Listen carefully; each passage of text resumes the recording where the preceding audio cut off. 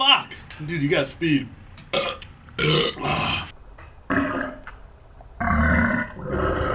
know what I mean? I'm over the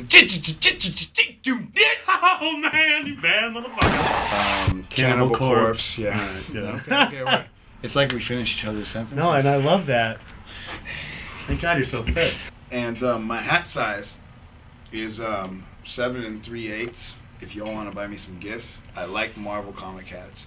My favorite performer of all time is LL Cool J is hard as hell. You know what that makes me think about right now? So this comment's from a name Captain Obvious. This is on the undergroundhiphop.com album detail. This was posted on 9/11, so he posted yesterday. He took all of yesterday to post his 2 paragraphs. He's trying to knock the tower down. He gave a good listen to this album. Let's see what he said. The comment, yo, big, oops, I mean swollen, Johnny. I just wanted to holler at you for a second and give you a perspective on how you're making a mockery of the underground hip hop with your ridiculous He-Man pictures all over MySpace.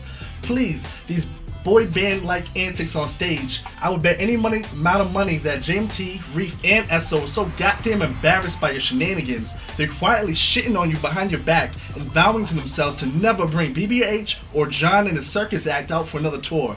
JMT and Reef are probably verbally ripping Esso for convincing them to add a circus clown to their tour. I mean, show some dignity.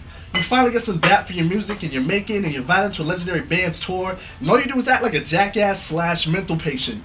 Get back on your meds or up the dosage. It seems as soon as you heard that you were added to the tour, you immediately lost your marbles and went apeshit, almost in the fashion of a little kid that can't wait for Christmas, or a drunken frat guy.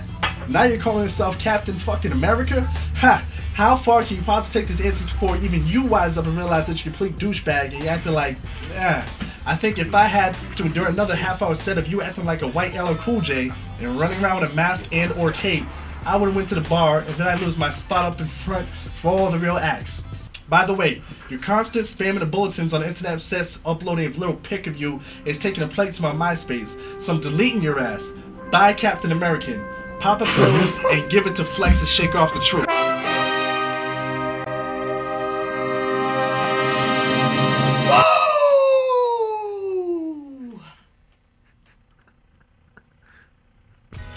Alright, so Captain Obvious had that to say. I have this to say about that.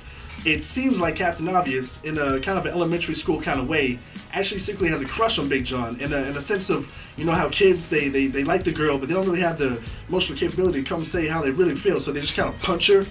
That's how that comment kind of seemed to me. He's verbally punching him in the fact that he actually loves him.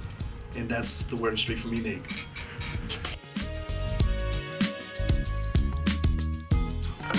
We're good.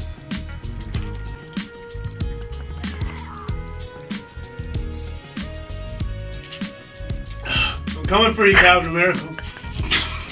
You couldn't finish that goddamn 40? What the fuck is wrong with you, man? What's going on, y'all? Big John giving a shout out to the UGG staff, the Hella Waits tour, the beautiful Levon in Tacoma, my man Henji, Dennis Steph Martinez, and Ty Phoenix, your incredibly slept on MC.